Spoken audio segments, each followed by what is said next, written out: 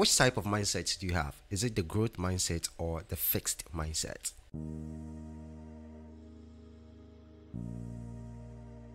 Hey guys, so today let's dive into a transformative concept called the growth mindset. This mindset can be a powerful tool for success, and we are here to uncover it. So let's get started. So what is growth mindset? It's a term coined by psychologist Carol Dweck, and it refers to the belief that our abilities and intelligence can be developed through hard work and persistence. Unlike the fixed mindset, which sees abilities as unchangeable, a growth mindset strives on challenge and sees failure not as evidence of unintelligence, but as a springboard to growth. So why is it so important? Why is it important to have a growth mindset? Because your mind and mindset shapes everything about you and everything that you do. All right, your ability to overcome challenges, your ability to thrive, your ability to make tough decisions, your ability to basically do anything in life depends on your mindset. So the way you react whenever challenges in life is thrown at you depends on the kind of mindset that you have.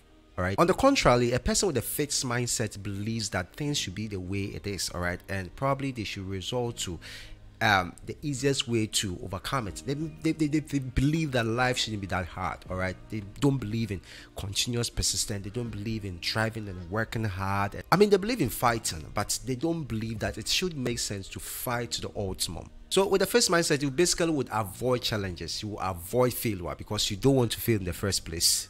But a growth mindset encourages you to take challenges and even take out new challenges, all right? Because it's only through that you can learn and persist in the face of setbacks. So now, what would you settle for, a growth mindset or a fixed mindset, all right?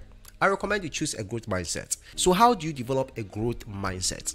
When you're learning something new and things get a bit tough, all right, how do you react? All right, do you just stop, or you see that as a chance, all right, to prove yourself that you can make it work regardless of all the setbacks? For some, whenever they are faced with challenges, they believe that's the time for them to grow. And whenever you face those setbacks, ask yourself, what really did I learn from it? All right, as someone with a growth mentality, whenever you fall, right, you try to analyze and ask yourself what went wrong, right? What did I do wrong? You learn from it, or you proceed further, take a step back, or double down. I mean, I'm not too old, but I've learned through life that failure is a lesson in disguise. And every lesson, if learned well, all right, it's a blessing. So actually, failure is a blessing in disguise. And in our part of the world where we have limited chances, limited opportunities, and so many blockades and obstacles, all right, we get confronted with constant opportunities to prove that we can do something. All right, that we can make something out of these blockades, or we can break the walls and thrive.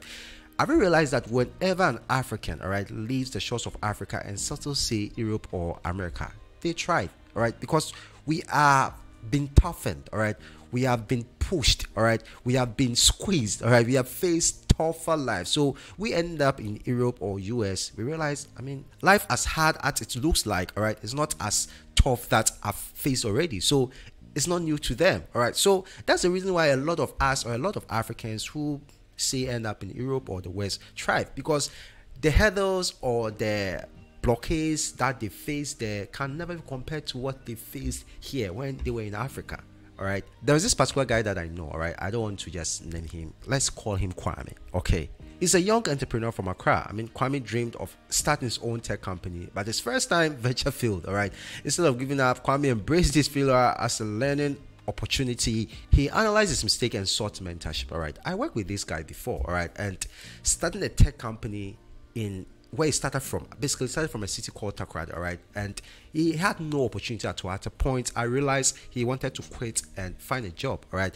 When he moved to Accra thinking things would be a bit different, he realized that basically Accra definitely will be better than Takoradi in terms of opportunity, but he was faced with the same hurdles, all right? So he took a step back and analyzed the whole thing, sought mentorship, learned how to build connection. Then he realized that the only thing that he lacked, all right, is connection, all right? And as he found that and began to get connected, learning how to build connection in the tech area, all right, now he's doing extremely well. I mean, like, it's one big guy in Accra in the tech space. Kwame's story is just a typical example of how growth mindset can lead to success.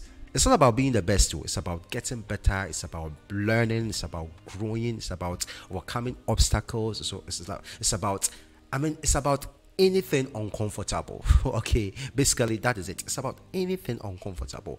And as I wrap up, I just want to ask you, what type of mindset do you have? Do you have a growth mindset, or do you have a fixed mindset? Just think about it, and also think about how to shift from the fixed mindset to growth mindset, because that's the only way to thrive, and that's the only way you can get at least comfortable later. And remember, it's about journey, it's not about destination, it's not about competition. I mean, don't give a damn about anybody.